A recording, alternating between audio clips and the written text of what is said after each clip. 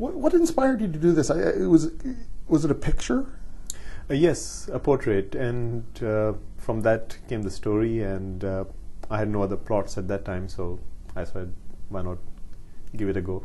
Describe the picture, the portrait. Oh, the portrait is a very serious-looking gentleman staring down from the wall, and it was in the house of one of the people we visited, me and my wife. The portrait was of the woman's first husband, and this gentleman she married to, he had married God knows how many times, so everybody's lost the count, but the portrait was there of his new wife's first husband staring down, and he was oblivious to it completely. So that I found interesting.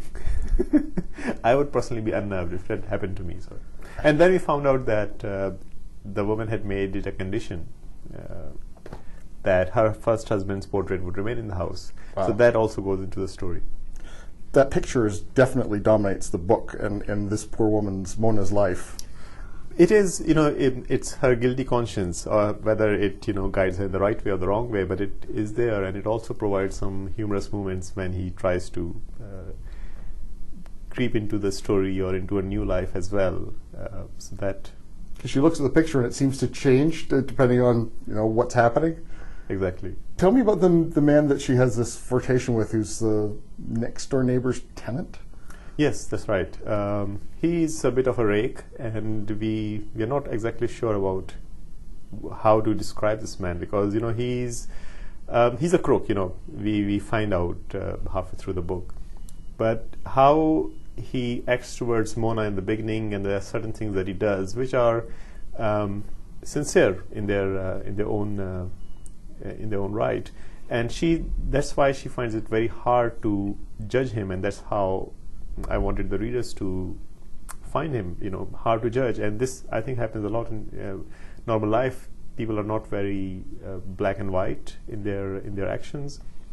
Even villains, they have lighter moments, they have emotional moments. So I wanted to experiment with that feeling in this story.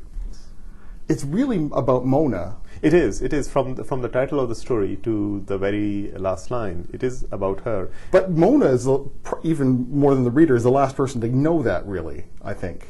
Exactly, because she's struggling so hard to come to grips with this new reality that she has created for herself, with all these feelings that she has to contend with against the wishes of her family, and constantly questioning her own judgment, whether she did the right thing or she did the wrong thing. Even when she's having troubles with the second relationship and she stops herself from taking certain actions which she later resorts to, she's always struggling. And this is the reason that things remain interesting till the last page.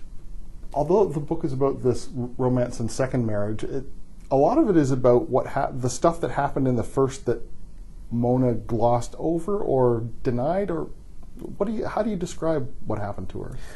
What happened in Mona Ahmed's first marriage and her relationship with her deceased husband makes her who she is when the story opens.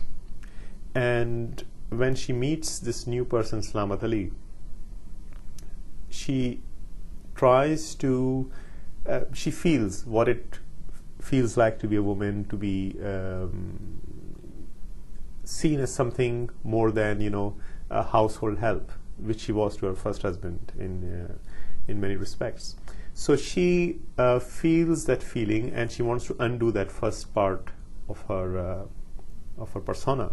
And when we as we read the story further along, we find that she was a very outgoing person in her younger years, and it was only because of certain tragedies in her family, her parents' death, and they're moving with an uncle, and she became more introverted.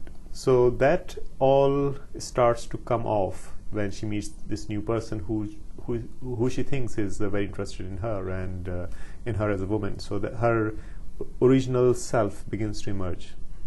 And I think for all that happens to her, at the end of the book, I think she's glad it happened and that it was worth the price that she had to pay. Yes, because unless she had gone through this whole experience, she could never have found what she really wanted, which she experiences in the end, even though there's somebody who's yet another person who's available and, you know, seemingly very interested in her.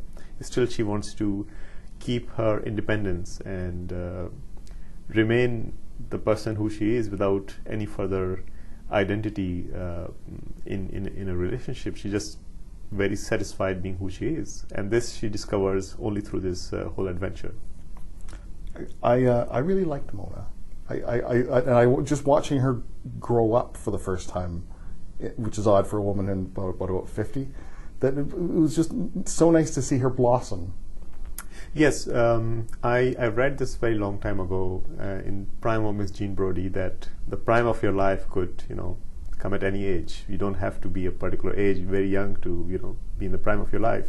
And I think it's true that we could rediscover ourselves, we could reinvent ourselves, and this is one of the great aspects of life. That, you know, if you really believe in the in the plastic nature of life and in human will, that you can change things for yourself for the better. This is one of the messages that you say come out of this story, that yes, it is true and it is possible. The book is The Story of a Widow. It's a novel. I've been speaking with the author, Musharraf Ali Farooqi, and The Story of a Widow, published by Knopf Canada.